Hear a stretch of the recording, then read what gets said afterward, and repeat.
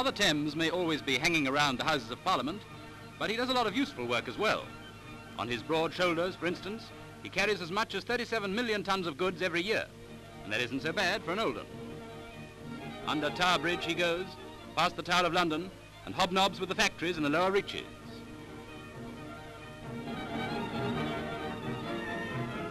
Introduce him to a ship and he'll carry her, the rascal. And at the docks they'd be absolutely lost without him.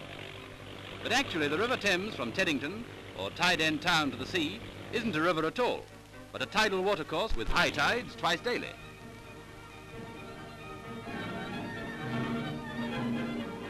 Every low tide exposes unsightly and insanitary mudflats, worse in summer than in winter, and the constant scour of the tides plays havoc with the banks. A little beyond Tower Bridge and 30 miles from Teddington is Woolwich Ferry.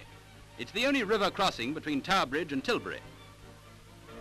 And here's Mr. J.H.O. Bunge, an engineer with a big idea.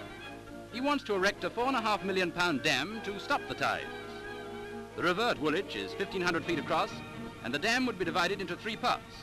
The centre consisting of 6 locks to take vessels of varying size, and on each side a causeway furnished with sluice gates.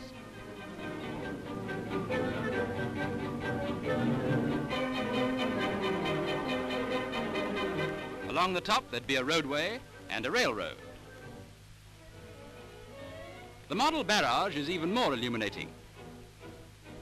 You'll observe the roadway over the sluices and how brisk is the traffic.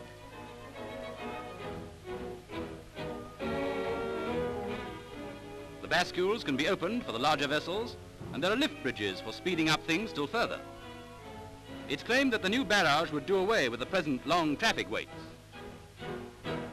And if the Thames Barrage Association has its way, the old ferry boat will be no more.